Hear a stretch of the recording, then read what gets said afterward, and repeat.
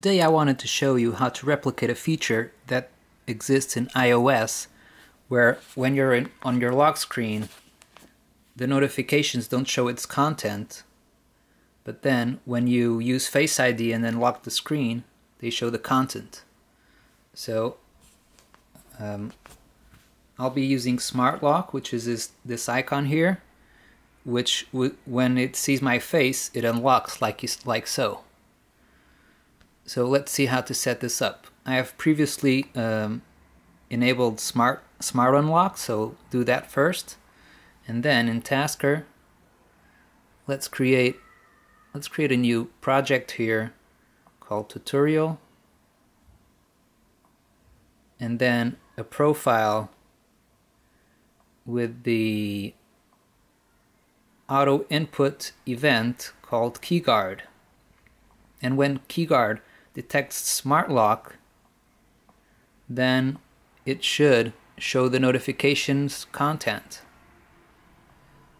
Let's try to find this setting by using the custom setting action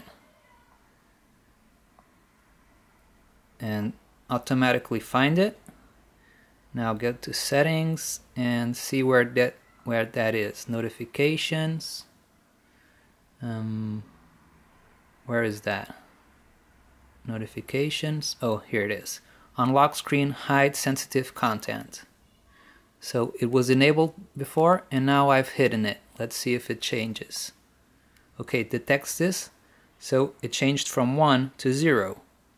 So when we're on the lock screen, we want to keep it as showing. So let's set it to 1.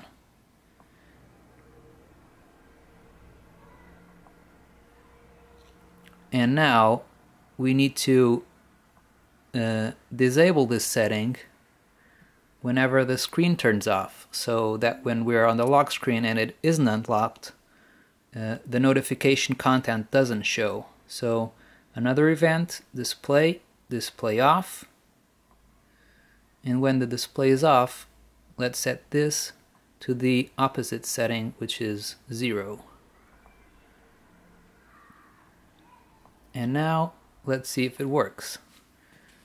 I'll lock the screen, and as you can see the notification contents were hidden and then it unlocked with my face. Let me not show my face so you can see that it doesn't show the contents, and now I'm going to show my face, and now some time when the timeout probably went up, so let's try it again. I'm not showing my face, and now I show my face and it's unlocked and you can see the notifications. Hope you enjoyed it. Bye.